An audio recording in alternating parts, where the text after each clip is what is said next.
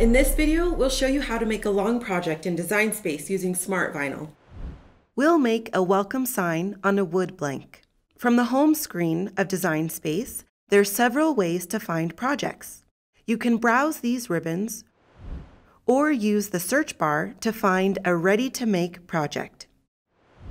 As you can see, ready-to-make projects tell you a difficulty level and what materials you need. They also offer step-by-step instruction.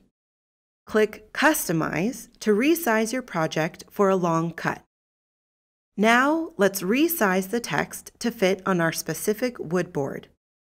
Click on the letters to select your project. In the toolbar at the top of the screen, look for the two boxes under the Size heading. Here is where you can resize your project for cuts up to 12 feet or 3.6 meters long. Since the welcome letters are aligned vertically on the canvas, we'll insert 60 inches for 5 feet in the box labeled H for height. Note that the letters scale proportionately because the image is locked. In the next video, we'll show you how to select cutting without a mat in Design Space.